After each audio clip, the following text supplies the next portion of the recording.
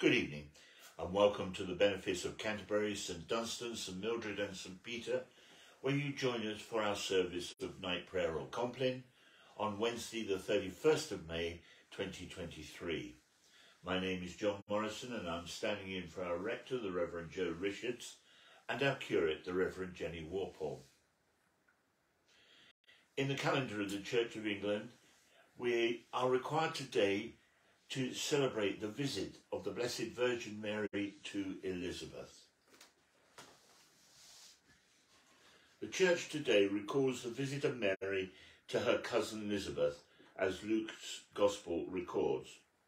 The celebration of the feast first occurred at a Franciscan Order General chapter in 1263, but quickly spread throughout Europe. Since it is a celebration clearly described in the Gospel, the churches of the Reformation were less inclined to prescribe it than they were other Marian feasts, particularly as it was the occasion for Mary to sing her great hymn of praise in honour of her Lord and God. Just as Luke sees John the Baptist as the last of the prophets of the Old Covenant, he uses John's leaping in Elizabeth's womb as the first time John bears witness to Christ as the promised Messiah. Thereby he links the Old Covenant with the New. He seems to be saying that just as the Old Covenant clearly points to Jesus, so does its last prophet yet to be born. The Lord Almighty grant us a quiet night and a perfect end. Amen. Our help is in the name of the Lord, who made heaven and earth.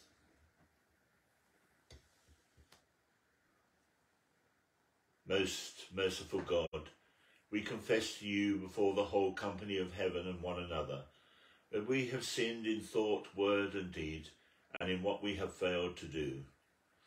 Forgive us our sins, heal us by your Spirit, and raise us to new life in Christ. Amen.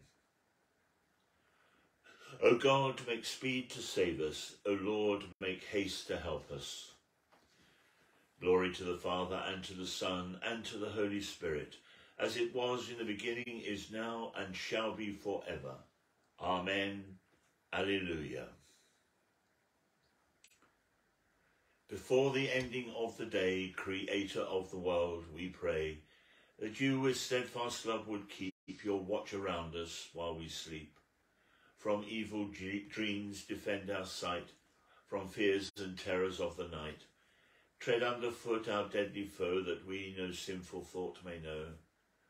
O Father, that we ask be done, through Jesus Christ, your only Son, and Holy Spirit, by whose breath our souls are raised to life from death. The refrain for Psalm 31, starting at the first verse to the 5th and then 19th to the end, is into your hands I commend my spirit. Into your hands I commend my spirit.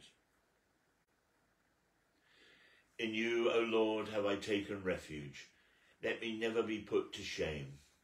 Deliver me in your righteousness. Incline your ear to me. Make haste to deliver me.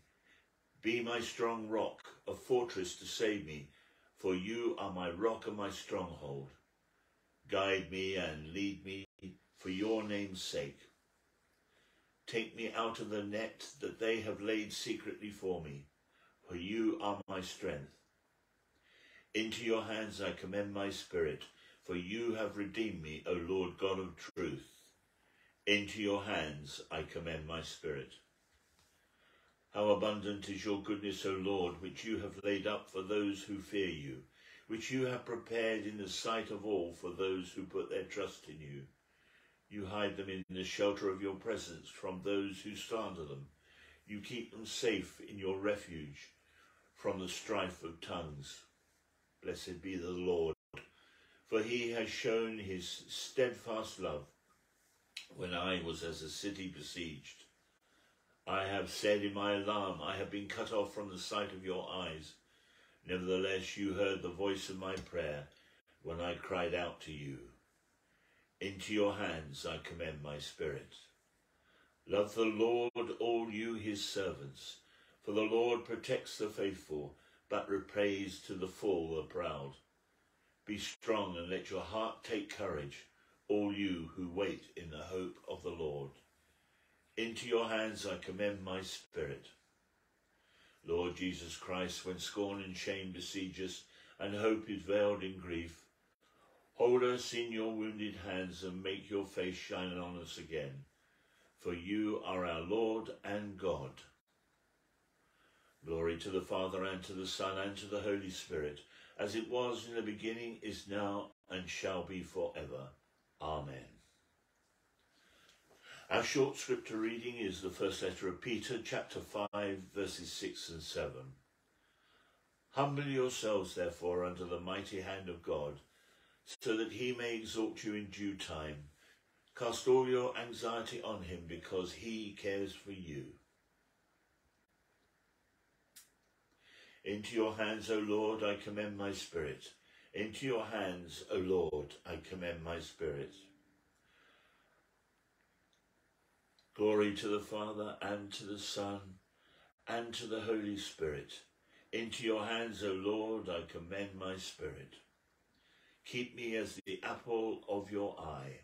Hide me under the shadow of your wings. The Nunc Dimittis, our Gospel Canticle. Blessed is she whose soul was pierced by the sword of the cross. Now, Lord, you let your servant go in peace. Your word has been fulfilled. My own eyes have seen the salvation which you have prepared in the sight of every people, a light to reveal you to the nations and the glory of your people Israel. Glory to the Father, and to the Son, and to the Holy Spirit, as it was in the beginning, is now, and shall be forever. Amen. Blessed is she whose soul was pierced by the sword of the cross. Gracious God, we thank you for this past day, for all the glories that we have been presented by your great creation. The people we have met, from whom the face of Jesus shines, one and every one.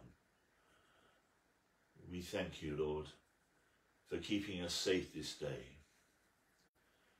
And we pray this night you will be with those who are afraid, who may be close to death, who may be waiting with those who are,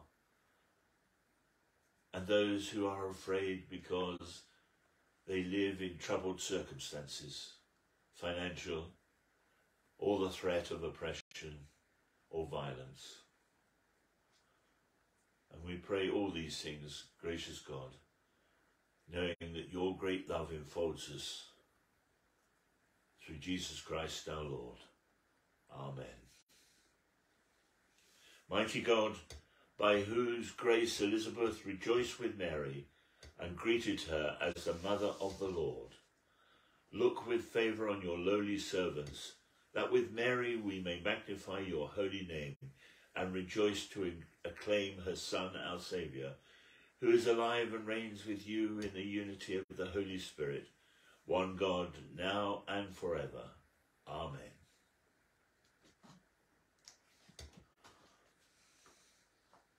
Let us pray with confidence as our Saviour has taught us. Our Father, who art in heaven, hallowed be thy name. Thy kingdom come, thy will be done, on earth as it is in heaven. Give us this day our daily bread, and forgive us our trespasses, as we forgive those who trespass against us. And lead us not into temptation, but deliver us from evil. For thine is the kingdom, the power, and the glory, forever and ever. Amen. In peace we will lie down and sleep, for you alone, Lord, make us dwell in safety. Abide with us, Lord Jesus, for the night is at hand and the day is now past. As the night watch looks for the morning, so do we look for you, O Christ. The Lord bless us and watch over us. The Lord make his face shine upon us and be gracious to us. The Lord look kindly on us and give us peace. Amen. Thank you for joining us for our service of night prayer or Compline. The rector will be with you tomorrow at 9 o'clock for a service of a benefit service of morning prayer. Have a safe night and know that our God loves us all. Good night.